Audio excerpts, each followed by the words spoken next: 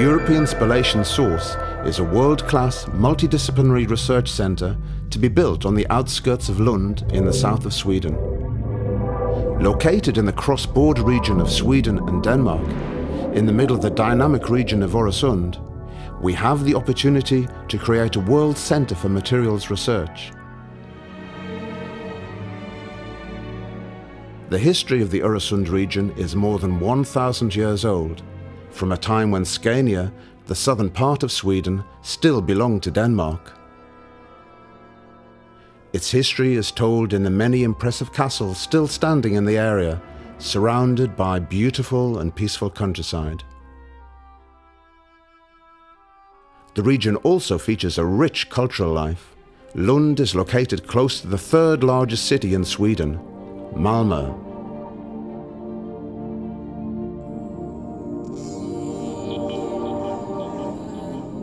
Lund's University, founded in the 17th century, is a member of the international collaboration, the Öresund University, which consists of 12 universities and 6 science parks. It is a highly suitable location due to its strong research infrastructure that's already established in the region. It will be a crossroads where scientists meet and generate new ideas.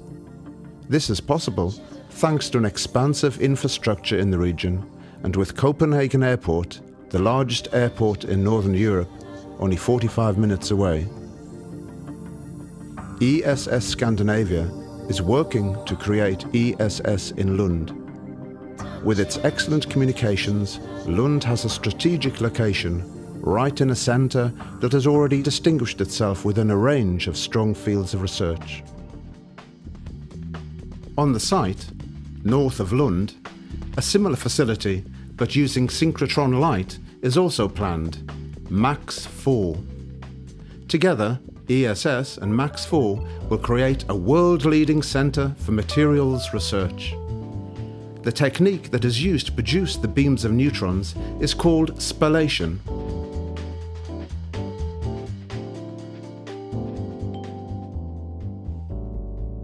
The facility consists of 4 important sections.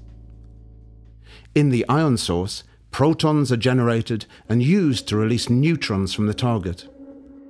The protons are accelerated through a linear accelerator before reaching the target station, where the separation of neutrons, the so-called spallation process, takes place. In the linear accelerator, the protons are accelerated close to the speed of light. When the protons reach the target station, they impact the atoms in the target material, which emit the neutrons. The neutrons then travel through beam guides out to the experimental stations, the so-called instruments. Thanks to beams of neutrons, researchers can study sensitive samples like biological materials, which can be damaged if they're examined using X-rays.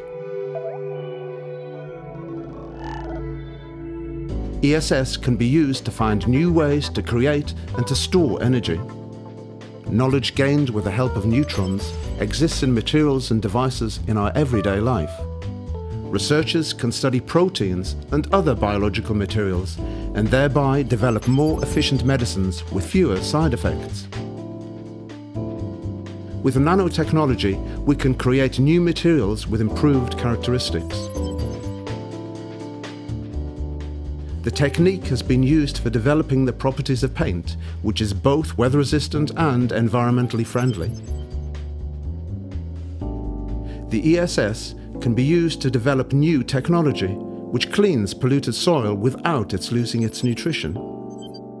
With new materials, we can reduce the exhaust emissions from engines and create more efficient combustion processes.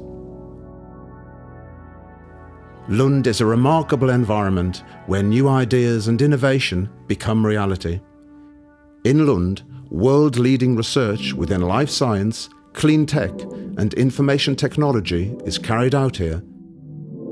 Large international companies are located side by side with smaller, innovative companies and incubators. A collaboration with innovation, industry and commerce. ESS will be up to 100 times brighter than its forerunners. Lund is the city of ideas and the place where the science of tomorrow can become reality. Open up the world to tell the why. Morning come to tell me when go smile. I know why.